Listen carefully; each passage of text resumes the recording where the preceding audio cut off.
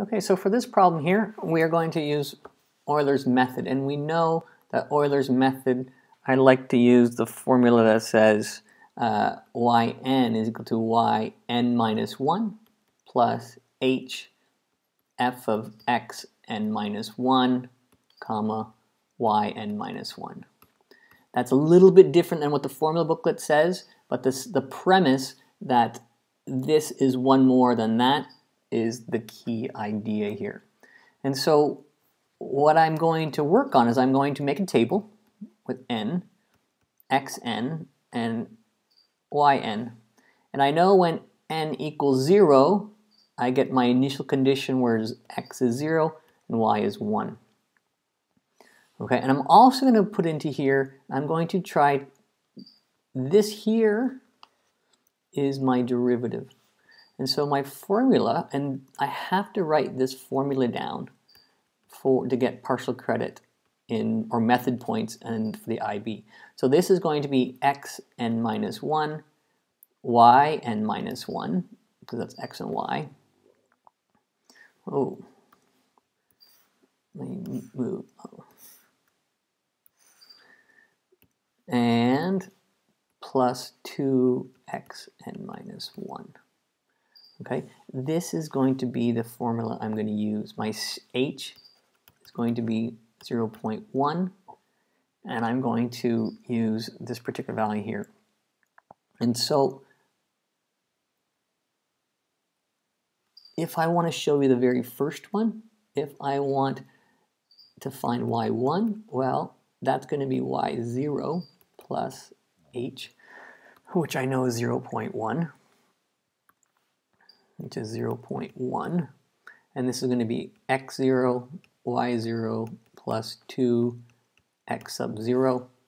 So y1 will be then, y0 I know is 1, plus 0.1, and this is going to be 0 times 1, 0 and 1, plus 2 times x0 is 0. And so then I know that y1 will be 1.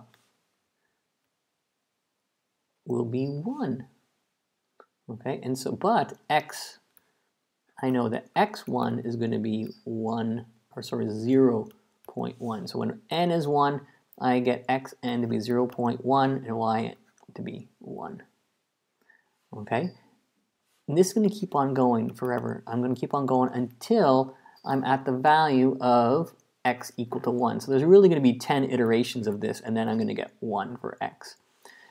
But that's going to be too much work to do by hand. Euler, he had to do it by hand. We're not going to do it by hand. We're going to use our technology. And so if I use technology here, I'm going to make sure that I am in sequence mode. And when I go to y equals, I've already put the information in. I get n minimum. I'm doing 0, x0, y0. It's the 0, 1. U is this little u here, so second number 7, n minus 1. And it's going to be 0, 1. So it's going to say this is 0.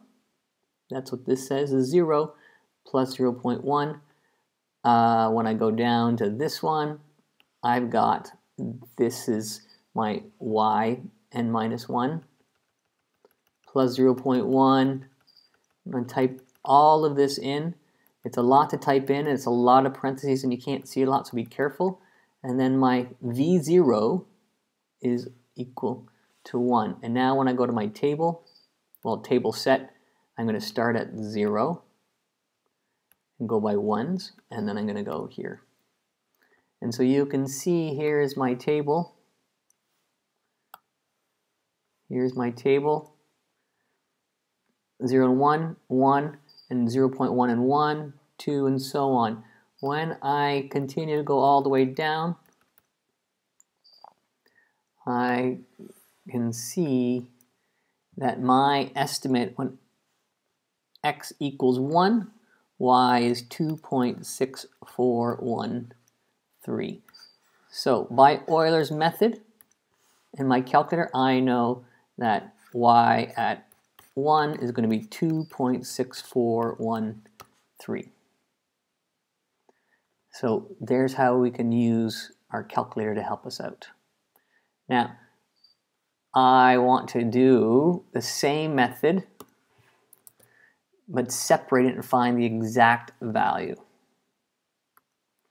So if I want to find the exact value now, I have to separate my variables. So dy dx, if I pull out my x, I get y plus 2. And I'm going to divide by y plus 2 dy, and it'll be x dx.